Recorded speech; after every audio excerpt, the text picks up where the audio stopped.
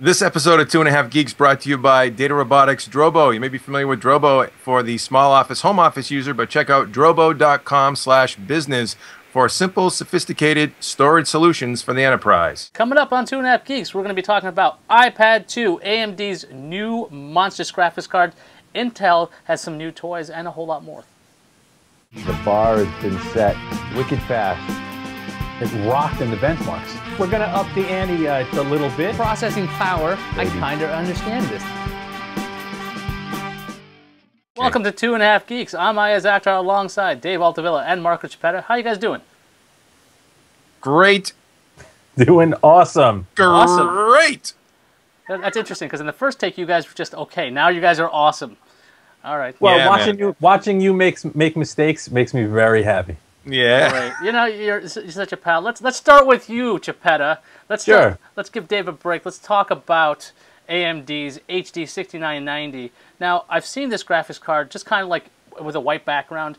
It looks like every other graphics card to me, but that might be wrong, right, Marco? Yeah, so, I mean, it looks like every other graphics card in the sense that it has a fan and a heatsink and some outputs. But when you compare this foot-long beast to, say, like a mainstream card like this one, you kind of get a sense of scale and how big this baby is. So, yeah, this puppy is the new top of the line from AMD. As you mentioned, the Radeon HD 6990.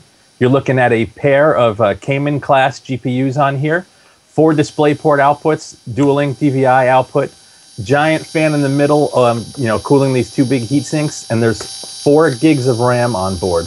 You're basically looking at 2 Radeon HD 6970s on a single card.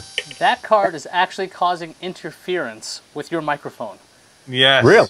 Yeah, like crazy interference. When you bring it up, it has so much power that it is overwhelming. I'm not even kidding. Spatial distortion. Yeah, man. Yikes! It has a gravitational field around it. It's so big. Unbelievable. Now that thing's like what? Only in very affordable. I think $700, right? Right, $699. But you know, there's caveats with this thing. Performance is stellar, as you probably expect. You know, some of the fastest GPUs on a single card. It performs basically twice as fast as a 6970, but it's got monstrous power requirements too. Requires 2 8-pin PCI Express power connectors, and it also has an overclocking switch on it. So when it's in the standard mode, it's within power spec for those PCIe cables and the PCI Express expansion slot. But when you overclock it, it'll actually draw more power than the spec has designated. So you really need a high-end power supply, something designed for enthusiasts, designed for overclockers, to make sure this thing stays stable when you're running at the highest speeds. So this is not for the weak of heart or noobs. Forget it. No, absolutely not. You have to know what you're getting into. The lights dim. $700. You could buy like a whole PC for that.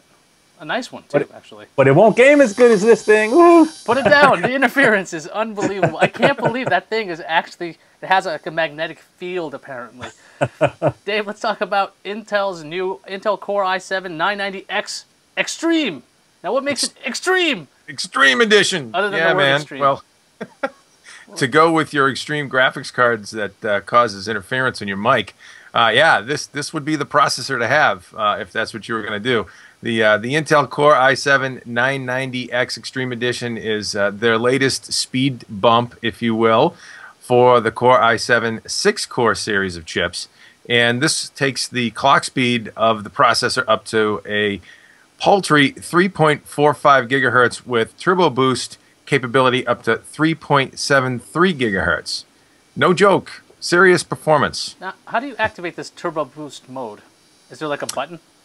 Yeah, that's what it's kind of like the easy button you get at Staples. You just stick it on your desk and slam that sucker and wireless. It goes. I like it. No, but seriously. no, it doesn't do that. Actually, yeah, it's Intel's technology.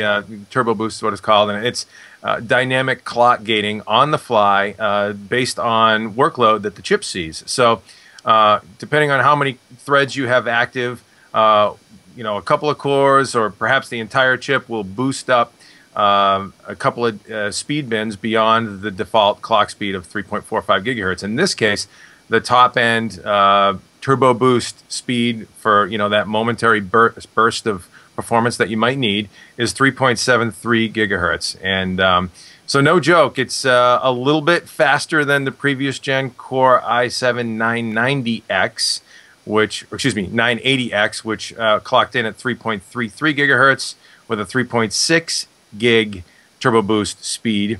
Just a little bit faster, obviously, at that 3.73 for the 990X versus the 980. But hey, we'll take it. Upgrades are good. Now, Marco, Intel's got something else, an SSD that they are actually marketing under the Intel brand, which I think is actually unusual. Don't they just usually just send out processors and things? What's the story behind the Intel SSD 510 series? Sure. So it's actually it's not new for Intel. They launched the X25M series a couple of years back. Oh, I didn't know that. Was the first Intel branded SSD. That was followed up by the second gen, which had newer flash memory and slightly beefed up sequential writes. Now this baby here is the new 510 series. What's interesting with this drive is that it's actually not using an Intel controller. There's a Marvell SATA 3 controller on this SSD paired to Intel flash memory, but the actual controller that's interfacing with the SATA interfaces is not made by Intel. Is there a particular reason why they went to another company? Does Marvell do a better job? I mean, what's the deal with that? It's interesting. Intel answered that question for us in the article, and the gist of their answer was they made their own controller for the first gen of drives because there were no controllers that met their performance needs. Now there's been so much competition in the space and there's been so much advancement that there are third-party controllers that offer performance at the levels that they require. So they just went with a third party. Now, with that said, even though it's not an Intel controller, the drive has a firmware that's completely modified by Intel. It's going through Intel's quality control, which is second to none. So compatibility and reliability, shouldn't be an issue, even though the chip's not made by Intel. But the controller came from a third party. Interesting stuff. So how was the performance? Was all right? I would assume it's... Yeah, performance was very good. Now, unfortunately, OCZ showed us the Vertex 3 a few weeks before this. And at this point, based on what we've seen, the Vertex 3 seems like the fastest next-gen SSD that's coming out. This trailed it, especially in writes. In sequential reads, it was right there. In random reads and writes, it couldn't match the Vertex 3 at all. It's good, but it couldn't match the SandForce-driven Vertex drive. Let's start talking about iPads, because why not? Let's talk about the iPad 2 was, I guess, announced last week. Should be available by the time you're watching this today. So go out there if you feel like standing in a line. You can check out the iPad 2. Now there's an article on Hot Hardware wondering, was the reality distortion field in effect during the iPad 2 event? Dave, what did you think? Yeah, we actually picked up on Seth Weintraub of Fortune magazine's view of Steve Jobs' keynote, if you will, or introduction of the iPad 2 the other day at the Apple event.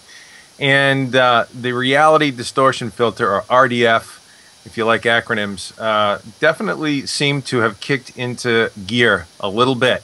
Because Steve, who, by the way, the guy's he's a visionary, he's a gifted, amazing individual, no question about it. I just think the marketing guy that wrote his little talk was really expecting folks to drink deep on the Kool-Aid, because some of these things were way off base. First, one of the statements that was made that the iPad 2 is the first dual-core tablet to hit the market in volume. Not true at all. Sorry. NVIDIA's Tegra 2 processor, we know, and if you've been watching Hot Hardware, you know, has been out for many months now. As a matter of fact, I looked at the ViewSonic G tablet, which has the dual-core NVIDIA Tegra 2, 1 gigahertz Tegra 2 under the hood, and that thing's been shipping in volume. Certainly the Motorola Zoom's been out there as well. Again, these aren't shipping in iPad volume, okay, because God knows they're going to sell a ton of those things. But they're out in volume production, and this, NVIDIA's chip has been out there. So that's just plain wrong. And, the list kind of goes on. They also had Steve quoting a Samsung VP. As you heard, the sell-in was quite aggressive. This is in relation to Samsung's Galaxy Tab. The sell-in was quite aggressive, around 2 million units. In terms of sellout, we believe it to be quite small. Well, actually, the statement wasn't small. It was lost in the translation. I don't know if it was Korean translation or what have you.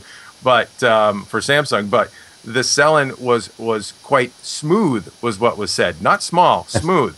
So the sell into their channel partners was 2 million units. The sell out to end customers, he said, was quite smooth. So, obviously there's a little bit of marketing going on here in Apple, and I guess that's not unique to, many major manufacturers. Now, I did see that. Now, there wasn't enough weasel words, I thought, with the in volume thing. That maybe is possibly true. I don't know about that one. The translation thing, if you actually read the entire quote after the whole small smooth issue, the person talking actually is talking about effectively lackluster sales. So while the quote may have been wrong, see, I've been reading up. While the quote may have been wrong, the effect is pretty much the same. But then again, they always get their little jabs at everybody. Marco, what did you think about the presentation? I thought the presentation was good, but, if you've been in this business long enough, you kind of go into a keynote or go into a launch expecting the marketing hype to be, cranked to 11. And you kind of know that a lot of those, grandiose statements, you got to take them with a little bit of a grain of salt. Yeah. Yeah. You can go back to like when Verizon goes ahead, they used to have these big press conferences, even at CES, saying how happy they were to have all the phones they wanted, and they didn't need the iPhone. You're going to say a whole bunch of things, right, to fit the whole space. Should we talk about a contest winner? Right? Sure. I think we should, Marco. Yeah, man, we finally picked the contest winner for the Chillin' with the HH Community Sweepstakes. Our man Cool Ice, who's actually from up north. I think it's our first Canadian winner. Is walking away with the system. I still haven't built it. It's going to be a few more days before it's built and tested and shipped. But we finally have a winner. It's good stuff. The contest was open to Canadians? It was, yes, U.S. and Canada. I can't believe such a thing. Oh, you're making me hold back the jokes. I cannot believe this. Wait until customs get a hold of this thing. My goodness. Yeah, he's like, going to get Commodore 64. Why is it so neat?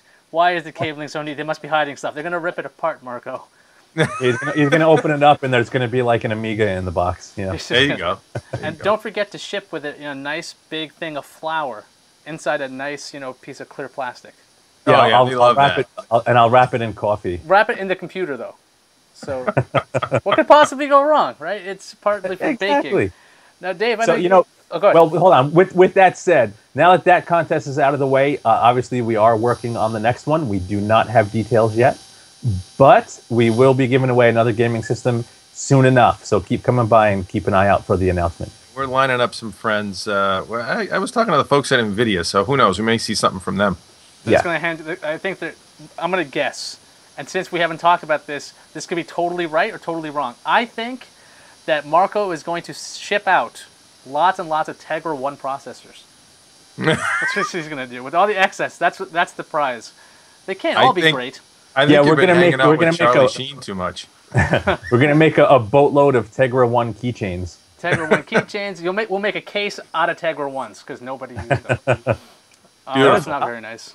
Especially since NVIDIA is going to be helping out with the gaming rig. That probably will. Well, we kind of expect the negativity out of you at this point. Oh. Gee, thanks. He's a grouchy man. You know what? Maybe we should check out Hot Hardware around the web. It's available everywhere, like at dig.com/hothardware. Maybe even facebook.com/hothardware, twitter.com/hothardware, and on YouTube, youtube.com/hothardwarevids. True. Or there's always this place called hothardware.com where you can enter contests. You can even read about the stories we talked about on this show and other stories that just can't fit on this program. Don't forget, there's a lot of great content on there. Yes. And even though Dave writes some of it, the rest of it's very good, I got to say. Oh, nice. Love you, man. Love you, baby. Well, we got to go off on a negative note, and we will see everybody next week. Thanks for stopping by. Aha, I ripped your line off.